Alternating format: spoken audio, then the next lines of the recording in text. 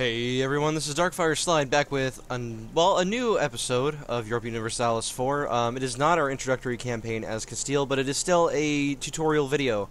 Today, I was asked a while ago by a viewer named Web Gremlin, thank you for asking this by the way, about how combat works in EU4 on a very specific level.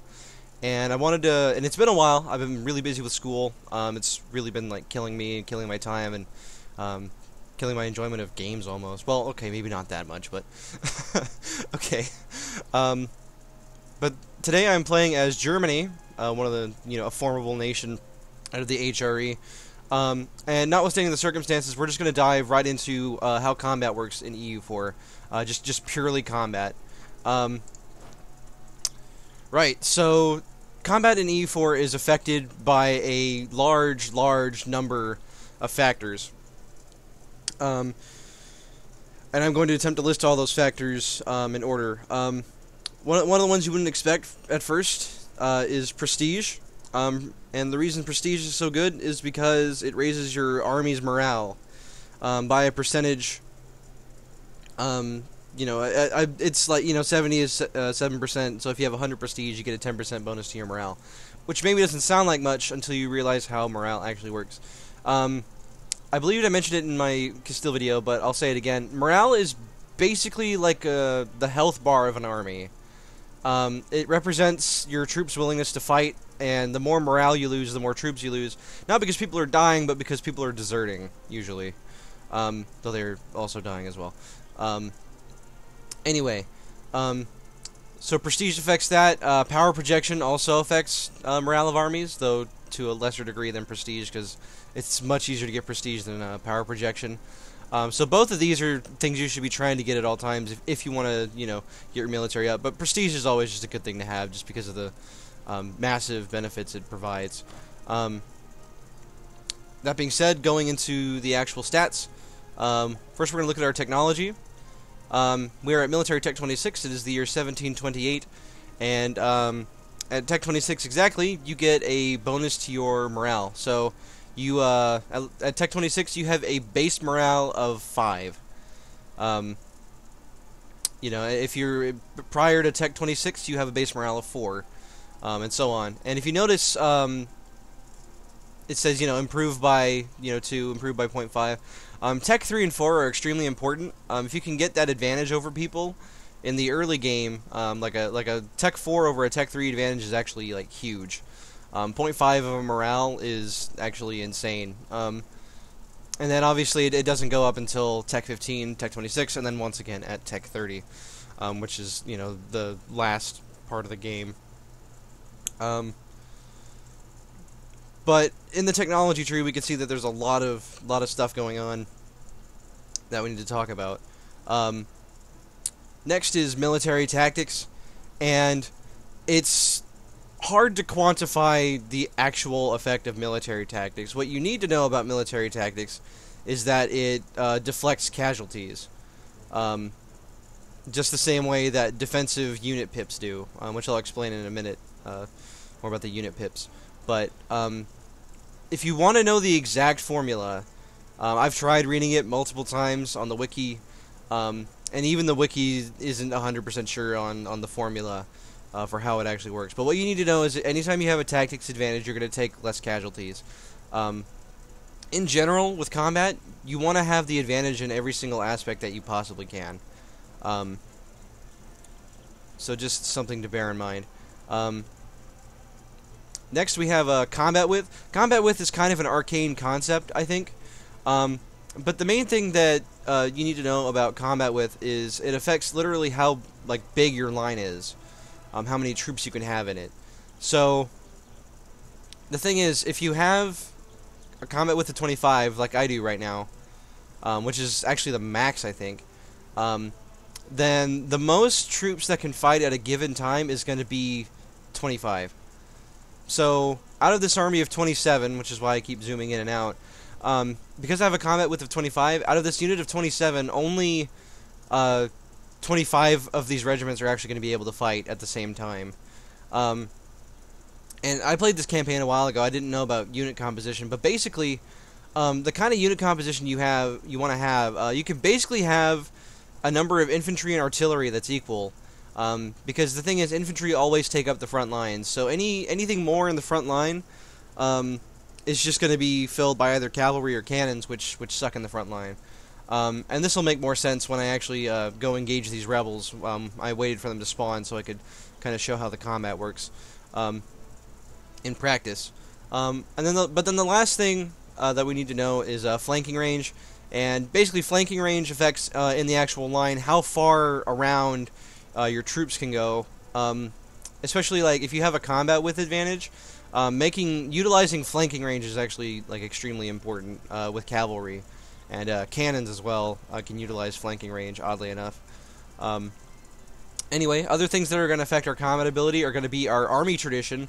Currently, we are at a 23.5% morale bonus, combined with the other 10%. So we're at about a 33% more morale of armies bonus. Just period. And the thing is about EU4 and its combat is everything is going to be comparative. You know, your morale is going to be comparative to their morale. So if you have an advantage, it doesn't really matter so much what your actual value is, so long as you have the advantage in morale. And the thing is about EU4 combat, yeah, it's not really, it's dependent on how much you have that's better than your opponents. There is a die roll, but rarely ever is EU4 combat like equal. So just something to bear in mind when we talk about that. As you can see, the nice thing about it is you don't have to necessarily calculate what your morale is. It tells you right here on your military tab. And we have 6.6 base morale, which is insanely good.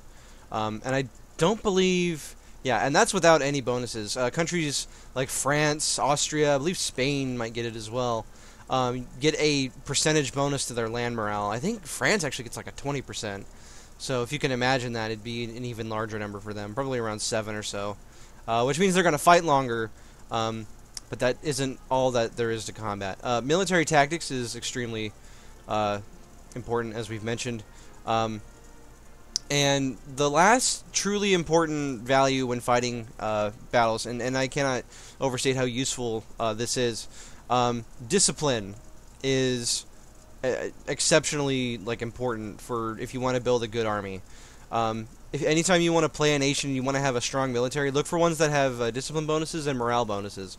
But discipline especially is an extremely important modifier.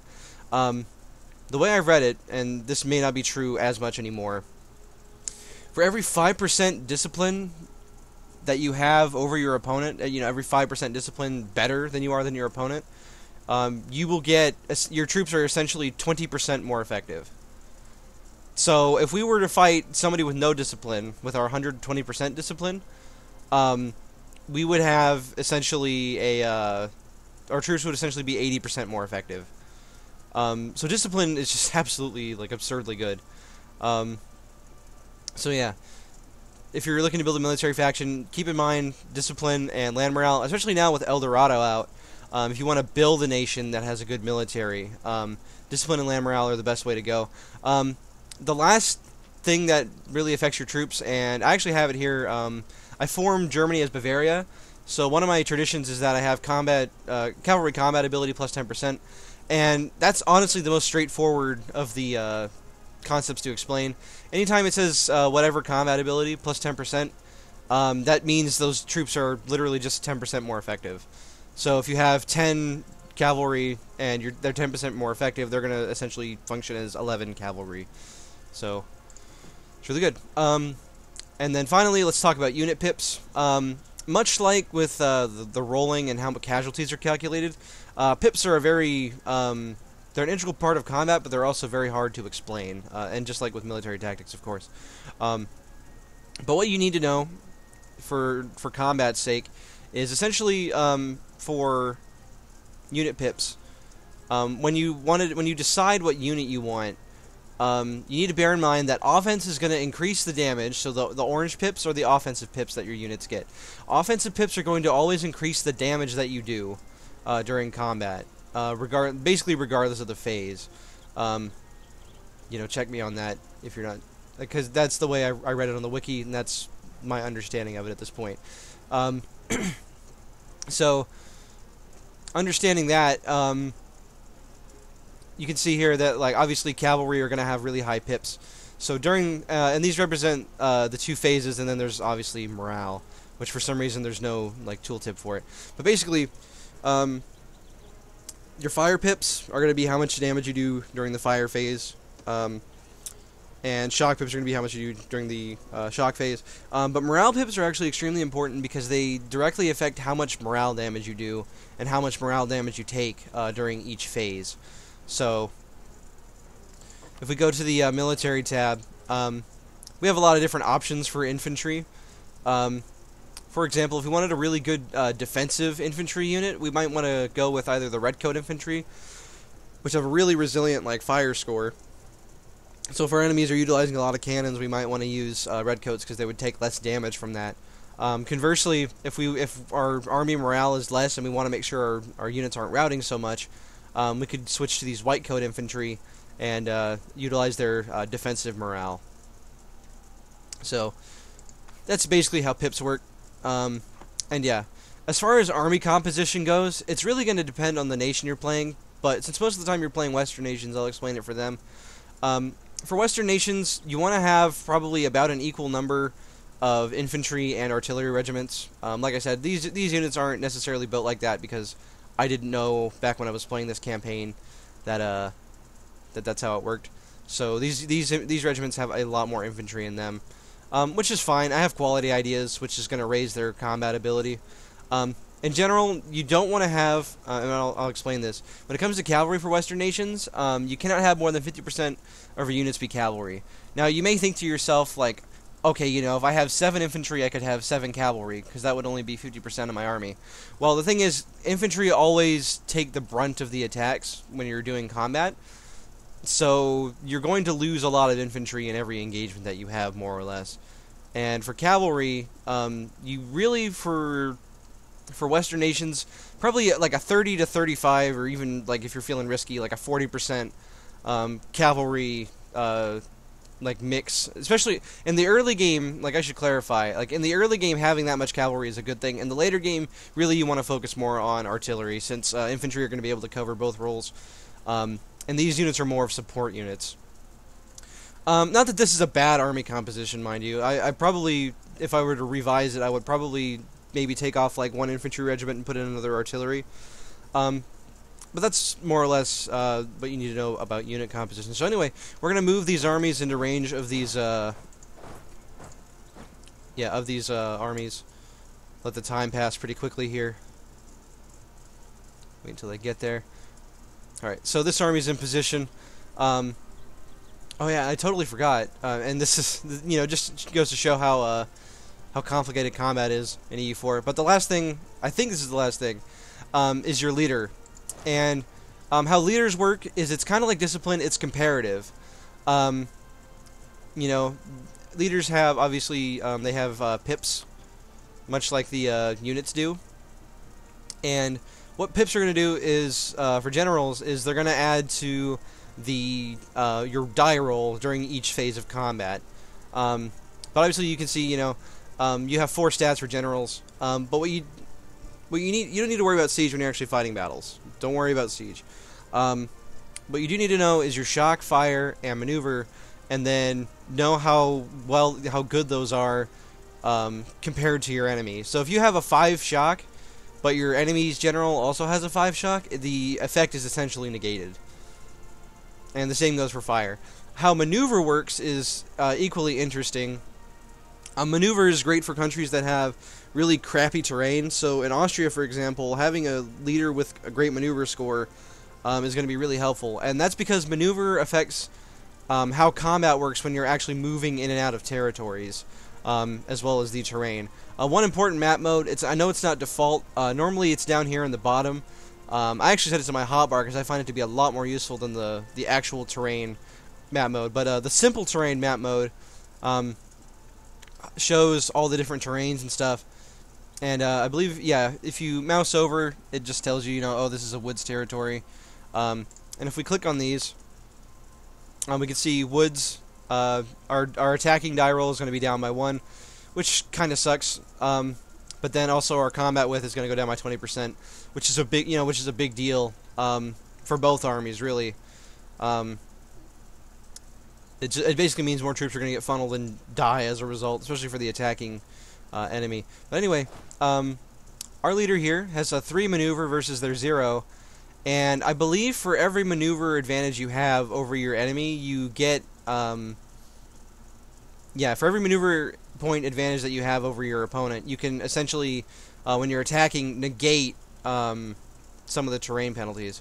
So we're going to move this army here, this 623 into Potsdam here. We'll slow it down a bit. They will arrive on the 30th. Okay, so here we go. All right, so here we can kind of see what's going on here. Now these are rebels. I believe their morale. It says their morale is 6.3, but I believe their actual effective morale is usually a lot less. Their army composition is comparable to ours. But anyway, I'm going to show you like how the lines work and how combat width is affected by this. So I think the combat width minus 20% honestly might just be for that might honestly just be for the attacker, because as you can see, our line is a lot smaller than theirs, even though we have like a larger combat width. Though technically they're our rebels, so they have the same tech as us. But anyway, as you can see from the first fire, we lost about 500 troops, and we took out about 1,500. And this is because our discipline advantage is 20% higher than theirs. So essentially we're fighting with an army that is much, much bigger, almost double as effective as it actually is. But to look at it here, at the die rolls themselves, as you can see, when you roll a die, it is a number between 0 and 9, which is weird to think about because you shouldn't be able to roll a 0. But our leader, since they don't have a leader, every time we roll, we get this added to our actual like attack. And to be honest, we're probably going to kill this army in the fire phase. But if we look at the lines here, we have a bunch. We have our blobs of infantry here. And the thing is, most of their units are in the front, and they actually have like the flanking advantage on us, right? And their cannons are actually more effective than ours. So really, if they had the same discipline as us, this actually might be a slightly losing battle, notwithstanding that their morale is lower than ours by 0.4, which is kind of it is kind of a lot. But at this stage in the game, it's not as big of a deal as it is when you're at Tech 3 and 4. We're going to pause it, let another day pass, just so you can see the casualty count from the next roll. Because the thing is, each phase, it rolls a die for each phase. So here we can see, it has been 3 days, so now we are into the shock phase. Their troops are suffering massive casualties. Does it? I guess it doesn't say. I thought there was a way of telling if units were actually in the front. But anyway, you can see what the unit's current morale is. So all these infantry in the front are basically out of morale, and really the only units left with morale might be their their cavalry are the only units that have any morale left, and that's because we've just pummeled through their lines. But as you can kind of see, as the tooltip kind of blocks it horribly. During this stage in the game, units can attack really large amounts of units, and this is kind of where flanking range comes into play, right? See, this regiment right here can just attack like a ton of units, and that's what makes cavalry so great. They can attack a lot more units than infantry can. In the early stages of the game, especially, I know infantry can only attack about like 3. Yeah, they don't have that improved flanking range, so their infantry can only attack like 3 of ours, but we can attack like 5 of theirs per phase, basically. But as you can see, they rolled a 7. We negated the river crossing with our maneuver, but we weren't unable to negate the woods, so we're still suffering a -1. So effectively, our die roll right now is about a 5. and theirs is effectively a 7. But again, because we have that massive discipline bonus, we're going to win this combat anyway. So I'm going to go ahead and unpause. And we're actually taking more casualties during this phase. But then back into the fire phase, their units are going to suffer more casualties. And it's just going to be dependent on the die rolls as well. So there is kind of that RNG element to it. So yeah, we actually lost a good number of troops fighting those rebels there. We lost about 8,000 men. So the rebels did a really good job. So let's see here. We have a 3-5-6 here, which is pretty great for us. They have a general, but we have a 6 in maneuver. I think we actually might be able to negate their terrain bonuses like altogether. But we're gonna go ahead and move into Saxony just to do another demonstration of how combat works, and then I will conclude the video. So let's see, when will he arrive? In December 25th. All right.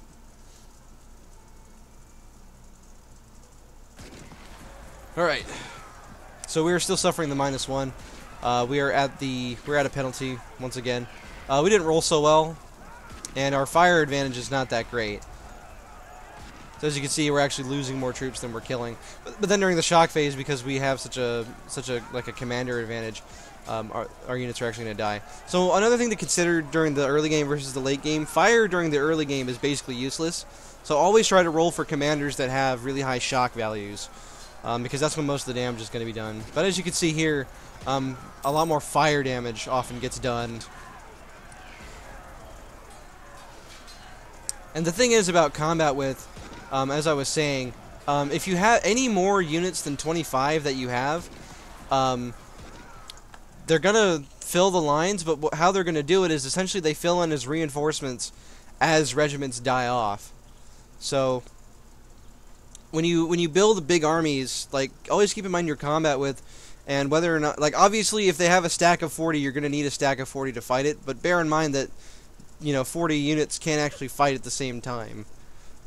If your combat with were 20, for example, you would have double as many units as you could actually fit into the line itself. So that's why big battles like that are usually like massive slogs, and the casualties are so high for each nation involved, because troops have to keep filling in those spots because combat width isn't high enough. But anyway, I hope that kind of demonstrated how combat works, and how effective, like how having a discipline advantage helps, how having a prestige and power projection and morale advantage works, and how casualties actually works. One last thing I'll mention is when it comes to unit pips, when you use like fire and shock pips, those are going to inflict more actual casualties. Like, these are actually going to kill people. Morale is just going to make them retreat. So it depends on whether or not you want to just like kill more of their army, like if they have low manpower or something, or if you just want to make them retreat so you can win the battle and eventually like rout their entire army. So that's just another decision you could think about as you're doing this. But anyway, I hope this kind of explained how the combat in EU4 works. This video actually ended up being a lot longer than I was wanting it to be, but combat is very complex in EU4, and I felt it was deserved. That being said, thank you very much for watching. I hope you enjoyed the video. I hope you learned a lot about how the combat works in EU4. And if you have any more questions, post them in the comments, and I'll try to answer them as best I can. I'll post a link to the combat page for land warfare in EU4 in the description. So keep that in mind. But once again, thank you for watching. If you liked the video, make sure to like and subscribe if you want to see more strategy gameplay in the future. So thank you very much. Have a good one.